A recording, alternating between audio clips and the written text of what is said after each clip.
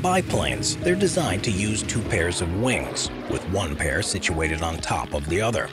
They remind us of an earlier time when people had a simpler approach to aircraft design, but many biplanes are still manufactured even today. Let's take a look at the top 15 most beautiful biplanes ever made. Number 15. The Gloucester Gladiator. The first thing to mention about the Gloucester Gladiator is that while it sounds the same, it's spelled differently to the British city of Gloucester. That does make it easy to remember its name, though. This classic biplane was developed to be a military fighter plane and was used by the British Royal Air Force towards the end of the 1930s. It was actually the last biplane fighter that the RAF ever built, and it was unfortunately obsolete even when it was still in production. It was still put to its limits during the Second World War, though. In fact, the RAF used it all over the world, including in France, Greece, Malta, and the Middle East and Norway. A modified version of the Gloucester Gladiator was also developed for the Fleet Air Arm, called the Sea Gladiator. 54 of the original 98 Sea Gladiators were still in service at the start of the Second World War. The Gloucester Gladiator also participated in the Battle of Britain, and the models were sold to air forces from all over the world, including to Belgium, China, Sweden, South Africa, Egypt, Finland, Portugal, Norway, France, Greece, Lithuania, Latvia, Iraq, and Ireland. That's a lot of gladiators. Number 14. Kawasaki Ki-10. As you can probably tell from this name of the manufacturer, the Kawasaki Ki-10 was a Japanese biplane, which was the last of the biplanes to be used by the Imperial Japanese Army. It went into service in 1935 and was nicknamed Perry by the Allies.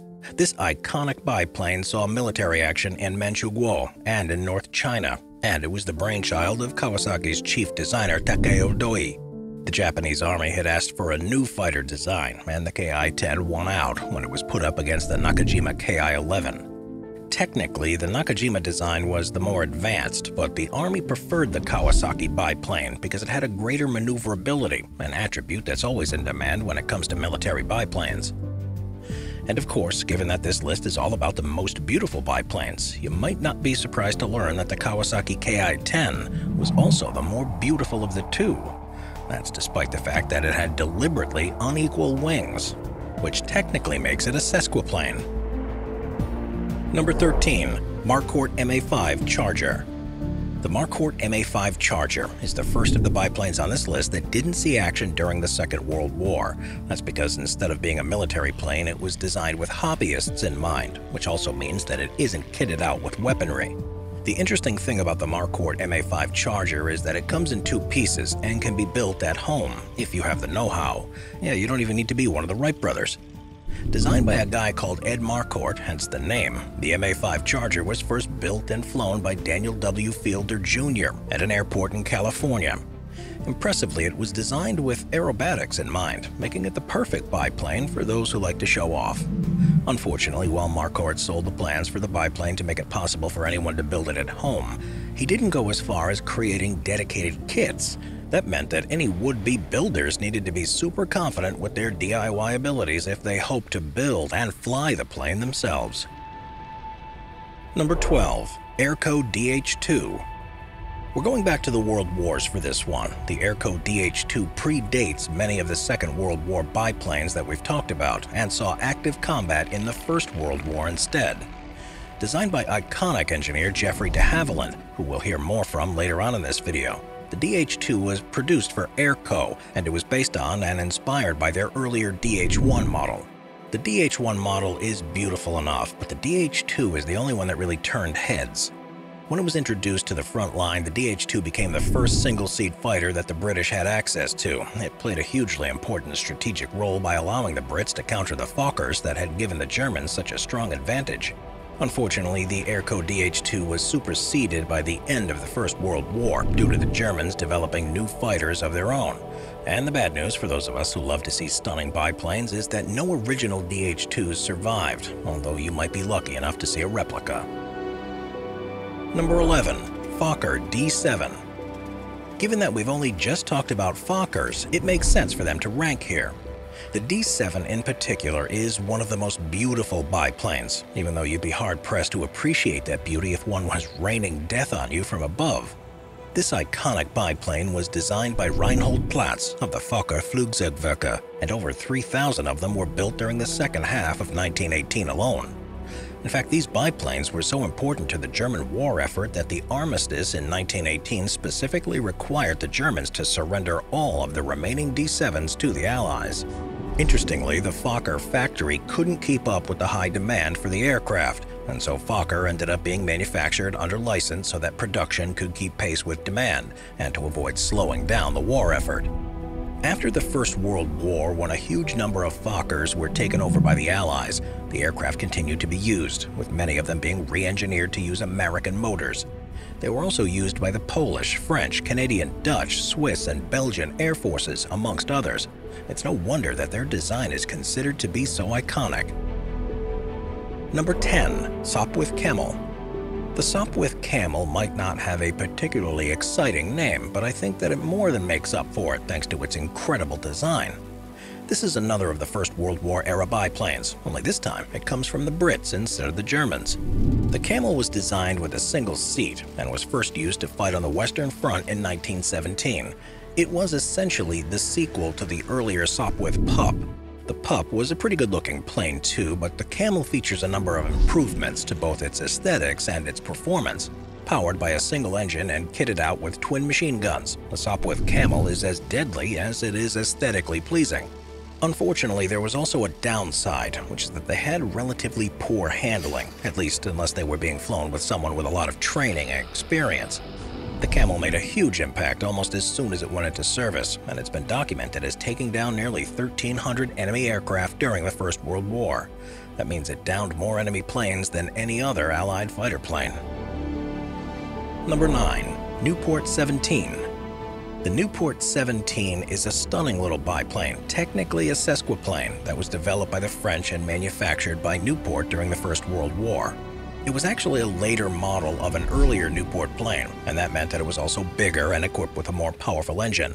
Perhaps my favorite thing about this particular biplane is that it had a Vickers gun mounted to the fuselage that was capable of firing through the propeller blades. It took a lot of careful engineering to make sure that it didn't just shoot itself down. The Nieuport 17 was a real game changer when it came out in March of 1916, but not just because of how stunning it is. It was more maneuverable than almost anything else out there, earning a reputation as being the best pursuit plane in the skies. The actual structure of the Nieuport 17 is pretty typical for a biplane of its time, but the lower wings were a little smaller than most other planes, and so that's what makes it such an iconic design. But it's not just about the aesthetics, it also meant that the pilot had a much better view of what was below them. Number 8. Antonov AN-2. The Antonov AN-2 was nicknamed Kukuruznik, which means corn crop duster, while NATO nicknamed it the Colt. As you can probably tell from the name, this is a Russian biplane, and it was used for a bit of everything, including agriculture. First entering the market in 1947, the AN-2 was too late to help with the war effort, but then that wasn't really what it was designed for in the first place. It's more of an all-purpose biplane that was designed to be adapted to all sorts of different pursuits.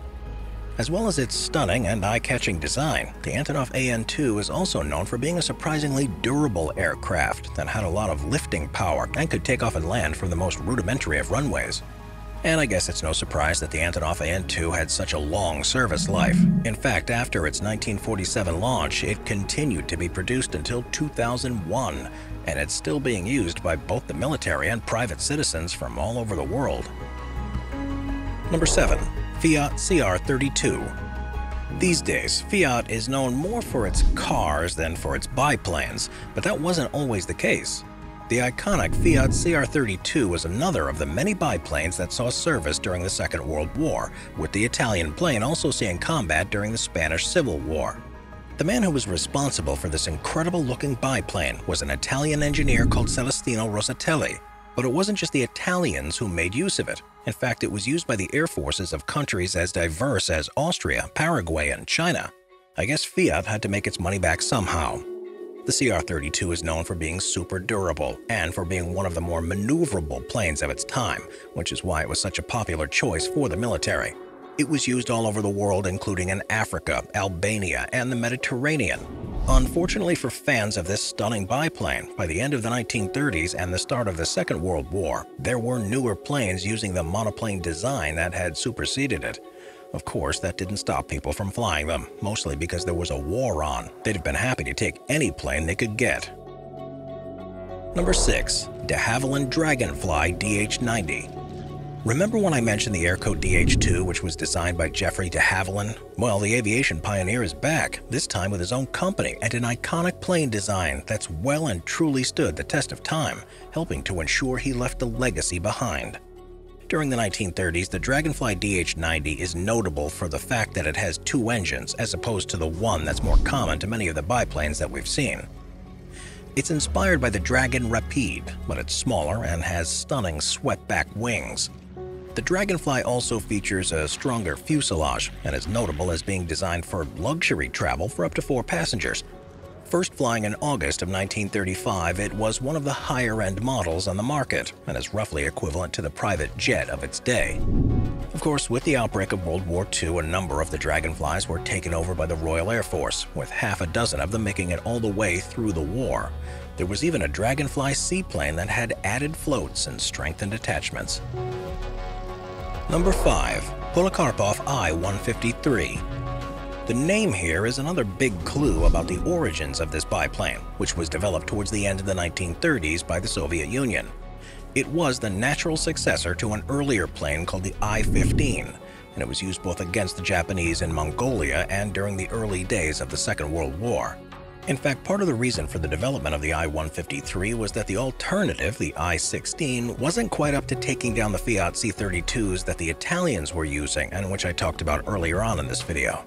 Built from metal and wood along with fabric to cover the fuselage and wings, the Polikarpov I-153 was supposed to be manufactured with a different engine, but it wasn't quite ready for its maiden flight in August of 1938. The good news for us is that there are still 3 of these planes that are still flight-worthy, and so if you're lucky enough to be able to hunt one down, you might be able to go for a ride in one. I guess it's no surprise there's a few working models that are still going, considering that nearly 3,500 of them had been built by the end of their production run in 1941. Number 4. Fairey Phantom. Designed in the middle of the 1930s, the Fairey Phantom was developed by Fairey Aviation, although the 3 production aircraft that were made were built in Belgium, hence the name. It was designed by Marcel Lobel in response to a brief from the Belgian equivalent of the RAF, but it was the Brits who ended up adopting it for their armed forces. The Phantom was built entirely from metal with a fabric skin, and it was powered by a 900 horsepower engine and kitted out with an engine-mounted cannon and 2 Browning machine guns on the wing. That's plenty of firepower to take down the enemy, whoever that might be.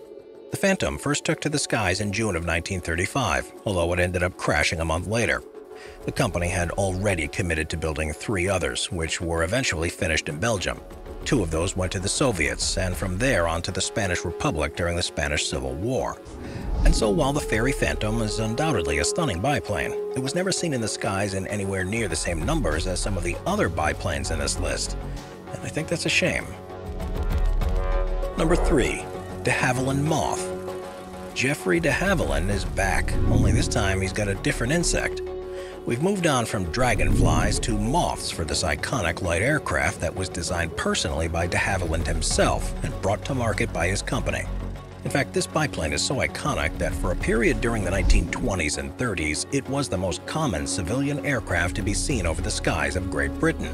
It got to the point that Moth became a nickname for any light aircraft in the same way that people use Google to refer to any search engine.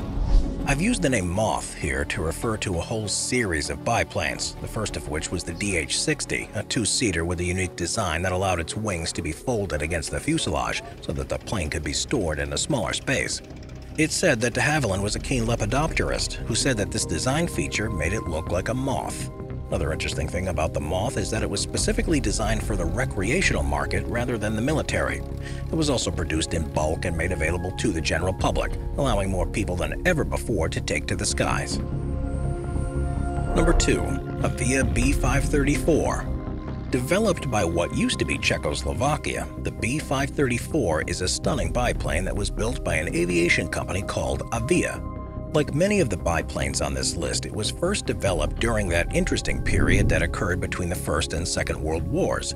One of the fun things about the B534 is that the second prototype achieved a national speed record of 227 miles per hour, which is actually crazy fast considering that was back in 1934. By the following year, the biplane was being rolled off production lines and delivered to the Czech Air Force. The B534 had a good reputation amongst pilots, and for a variety of different reasons. It had great maneuverability and was a firm favorite amongst those who still swore by biplanes, even when the monoplane was beginning its rise to prominence. The fuselage of the B534 was built from steel tubes in the shape of a rectangle, and it was held together with bolts, rivets, and wires. The wings were covered with fabric, like many of the other biplanes that we've taken a look at, and the design as a whole is so stunning that it's more than worthy of its ranking on this list. Number 1. The Hawker Fury. The Hawker Fury isn't just a beautiful biplane, although it definitely checks all of the boxes for that. It's also one of the most important aircraft designs in military history. That's because the Fury later led to the Hurricane, and the Hurricane is the craft that's credited with helping the UK to survive the Battle of Britain. Interestingly enough, this model wasn't developed for use against the Germans, despite the fact that it was first built in the period between the First and Second World Wars. Instead, it came about because there was tension between the UK and France, and the Brits needed an aircraft that could compete with what the French had. Fortunately, the French Air Force and the RAF never came to blows, but the RAF was still able to benefit from the Fury's rapid climb speed, which led to them being nicknamed Interceptors. Much of that comes from the fact that it was powered by a Rolls-Royce Kestrel engine. Unfortunately, there's only one surviving example of the Hawker Fury, which you can see at the Historic Aircraft Collection in Duxford. Yep, you'll be able to see it, but you're not going to be able to take to the air in it. Watch our Vehicles playlist for more top 15 videos about amazing vehicles. Sit back, relax, and binge watch all of our best vehicle videos.